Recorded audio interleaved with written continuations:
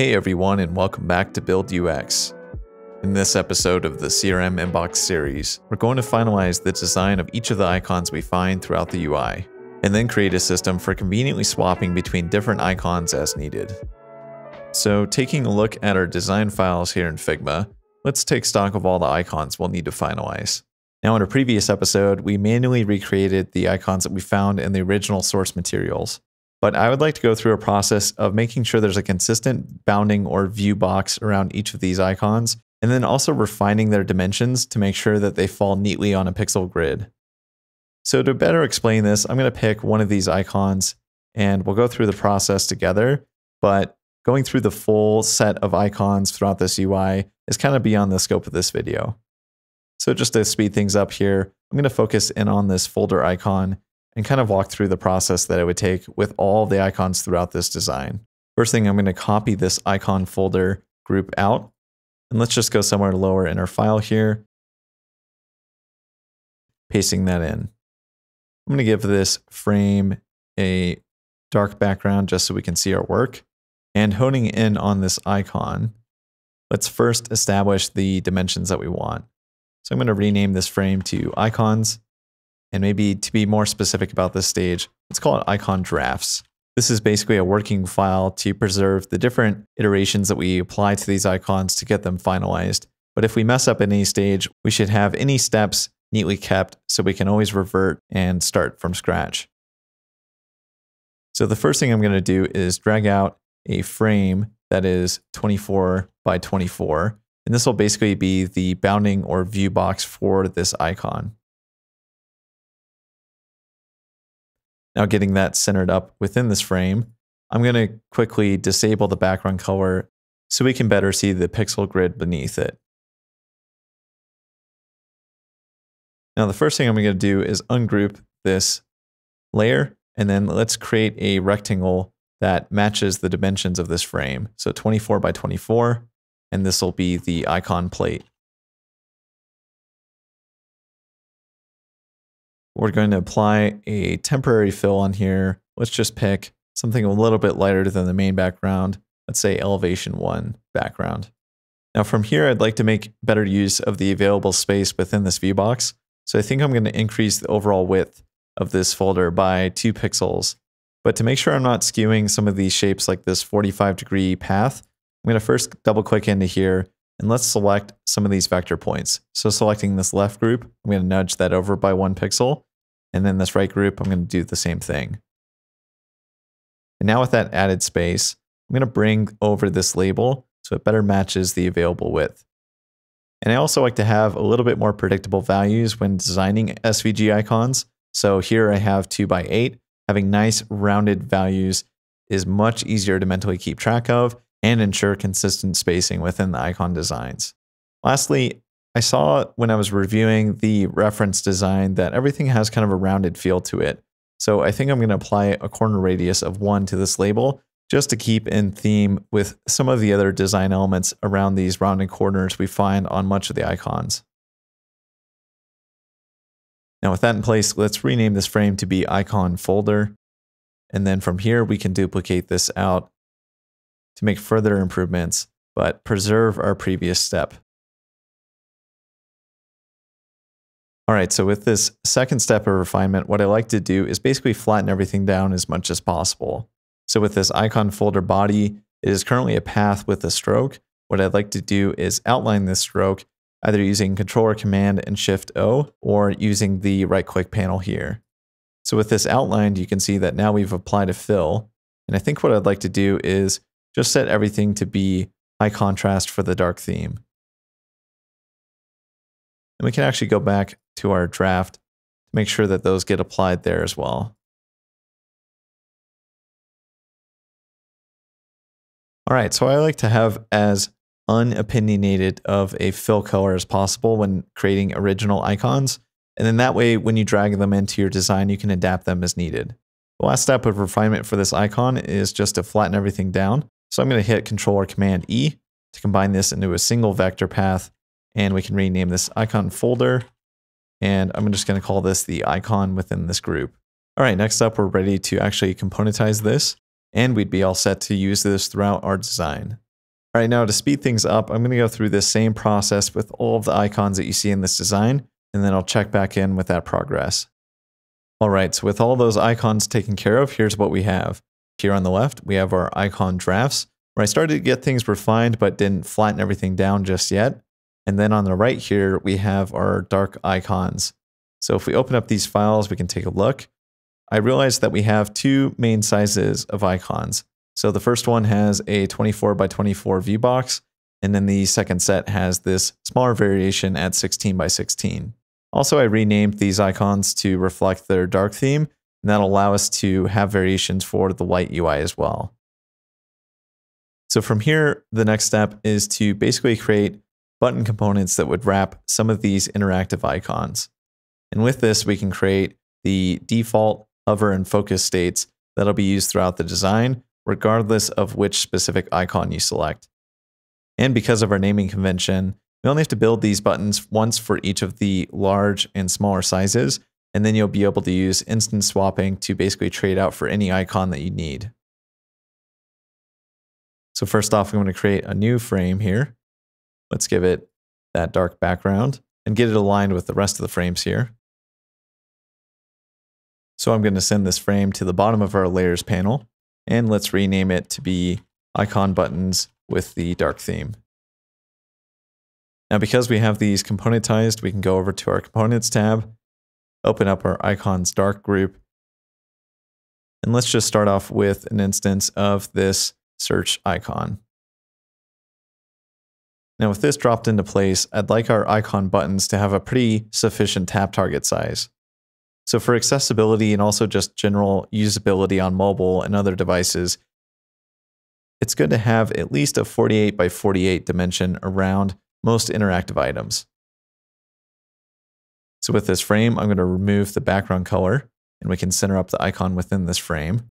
And just to make sure that these dimensions are always respected, it'd be great to drag in a plate as well.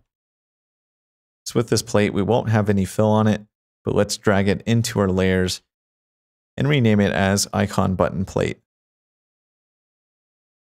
All right, so next up, let's figure out what the hover and focus style should look like for this. So I think I'm going to do something interesting with a circular indicator on hover that comes into play and shows beneath the icon. And for this, I think I'm going to use that same elevation 1 background color just to give a little bit more differentiation between the icon and the background. So let's make sure this is centered up, and we can rename this shape to be the icon button hover plate. All right, next up, let's turn our attention to the focus indicator. So I'm going to duplicate this layer, and let's rename this to be the focus ring. Now what I'm going to do is drag it down to come below the hover plate. I'm going to remove the fill, but apply a stroke that is going to be our high contrast light color. And right now it's currently set to the inside. Let's make sure that's on the outside of this shape. And let's bump up the border to be 2 pixels. So with these components in place, we can turn off the hover and focus styles, and let's componentize this to be our icon button. This will be the dark theme and the default state. I'm going to copy out another instance of this. And with that, we can start focusing on getting the hover styles componentized. So I'm going to turn on that hover plate, componentize this, and rename it to icon button dark hover. And then lastly, dragging out another instance of our default. Let's take care of the focus state. So we'll bring on both the hover plate and the focus ring, componentize this, and rename it for that state. All right, next up, I'm going to do a very similar thing for the couple of buttons that have small icons and a smaller tap target as well. So although it's best to ensure a 48 by 48 tap target whenever possible, there's some UI where there's just not enough available space. So the next best thing is to go as large as you can without affecting things too severely. So with this, I'm going to grab a smaller icon. Let's use this chevron to basically establish the smaller icon button. Now these smaller icon buttons are going to have a 32 by 32 frame. So let's get that in place. And I'm going to constrain proportions. I probably should do this actually across the board on these button icons. One thing I forgot to do on the larger variation is to set constraints as needed. So the actual icon should be center center, as well as the hover and focus rings. All right, so with that taken care of, let's turn our attention back to this smaller variation of the button. So for the frame, let's remove the background color. We'll drag out a rectangle of the same dimension to act as our plate. This will be set to scale in both directions, and we can rename it icon button small, and this will be the plate. Removing the fill on this as well. Let's get this icon centered up as needed. And then we're going to do a similar treatment for the hover and focus styles. So hitting O for the ellipse tool, I'm going to drag out a circle that's 24 by 24, constraining those proportions. And let's give it a fill of that elevation background start. Arranging our layers, let's rename this to icon button small. This will be the hover plate. And then we'll duplicate this one more time for the focus ring. Now again, that focus ring won't have a fill. We'll apply a stroke instead. This will be the high contrast light, 2 pixels on the outside. Now we can take all of these elements, get them centered up within our frame, and we should have everything we need for the variations of this smaller icon button. So we can rename this frame to icon button small. And let's make sure we note that this is also for the dark theme and get it componentized. I just realized for these regular buttons, we're going to have to rename these so that the size is indicated in their naming as well. So let's say dark. We'll just say that these are the large variation, and we have our corresponding states still preserved in the naming. All right, so with our small icon button, let's make sure that looks like things are a little bit out of center here. So I'm going to double check on that real quick.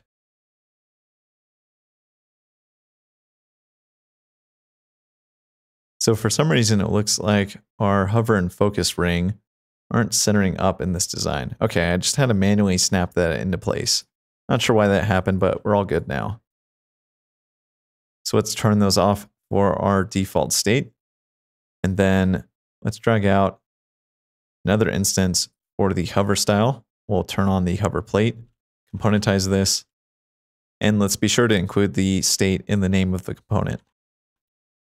So we have our hover and default state accounted for. One last time, dragging this out for our focus styles.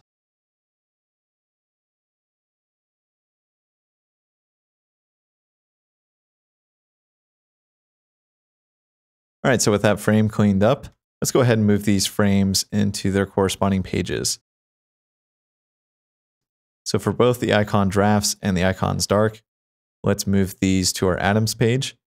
Let's pop over to that page real quick and make sure everything arrived as needed. So if we zoom way out, we can see our icons all the way here on the right. Let's just drag those into place next to our logo frame. All right, and then hitting Shift-1 to zoom to fit. That's looking good. Let's go back to our Pages tab, grab these icon buttons, and these will move to our Molecules page. So I'm going to change the X and Y to 0, 0. That way we can see it come into frame. And then make sure we keep our files nice and organized. All right, so with that in place, I think we're going to stop here for now with this episode. In a previous episode, we established these sidebar variations. And with our new icon buttons, as well as our UI icon system in general, we're ready to start tackling different layout areas of our design, starting first with the header in the next episode. So thank you so much for watching. Be sure to look out for the next episode, and we'll start componentizing our header.